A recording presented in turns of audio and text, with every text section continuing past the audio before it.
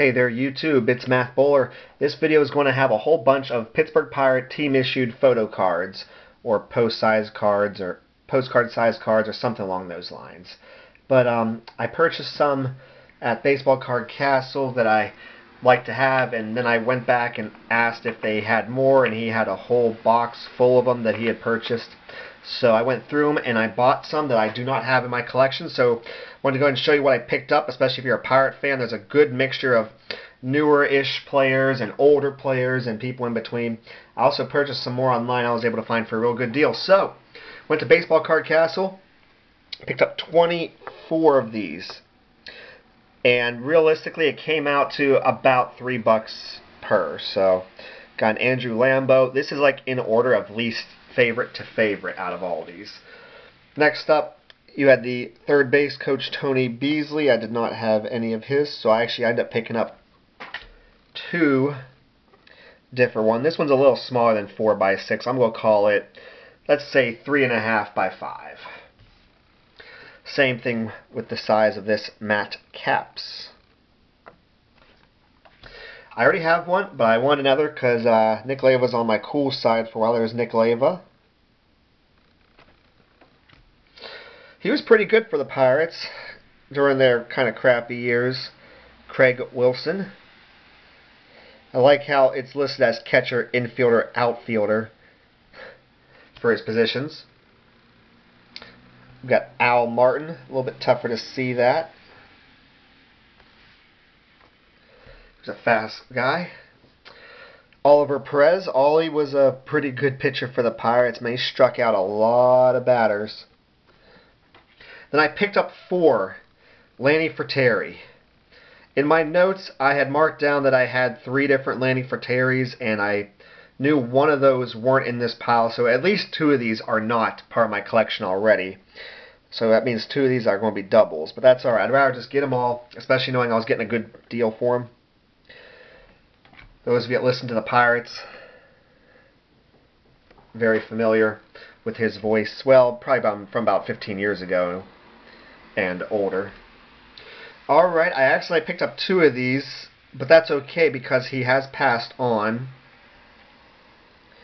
Nellie King. 1 and 2. Alright, this guy was a manager of the year with the Rangers. I believe they just parted ways with him this past season. Jeff Bannister. Former Rookie of the Year. I think he was Rookie of the Year. Not with the Pirates, though. Don Schwal. 1971 World Series first baseman Bob Robertson.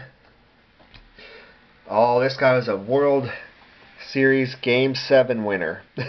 Charlie Morton. I already have 2 of these, but the autograph on this one looks so nice. I went ahead and got that one. Probably end up donating one of the ones at some point. Mr. 7 for 7, Rennie Stennett. Also on 2 of the Pirate World Series teams. 1960 World Series Pirate, also Rookie of the Year. What I liked about this one was the Rookie of the Year inscription. 1955, Bill Verdon. Recent World Series MVP. Oh my goodness. Steve Pearce. I know I have this one, but I wasn't going to pass up a second one of those in my collection. And I found one of the smaller versions. Vern Law, who was the man in 1960. 1960 World Series winner Vern Law. And my last one from Baseball Card Castle. This is a tough guy to get autographs from. He does not like autographs.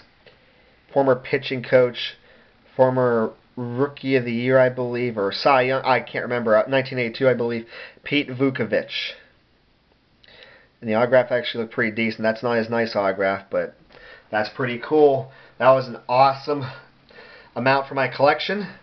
So then I got just a little more to show you here. I got 4 more and then 4 more after that. So this was an eBay purchase. I picked up these 4 for a total of $10 shipped.